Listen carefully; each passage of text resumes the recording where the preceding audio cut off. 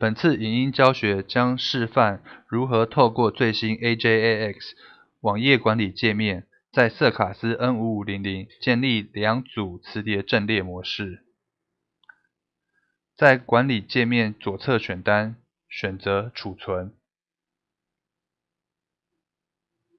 并点选磁碟阵列做设定。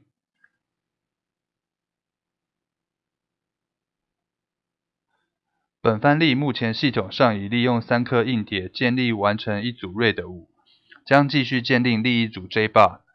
点选建立。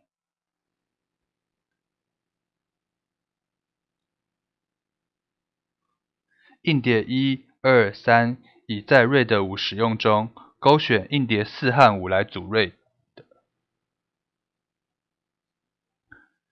选择阵列形态，在本范例勾选 JBOD。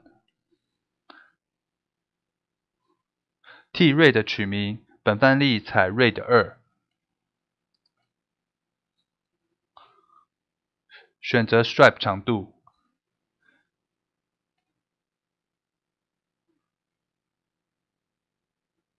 设定多少硬碟空间将用来建 RAID。本范例将全部2颗硬碟空间用来建 JBOD。最后选择档案系统。按建立开始执行。按 Yes 确定。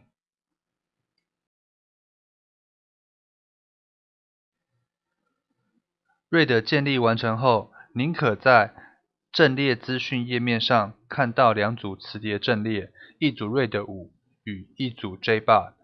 在 Part 2的影音教学中，将示范如何在不同磁碟阵列上做不同的使用。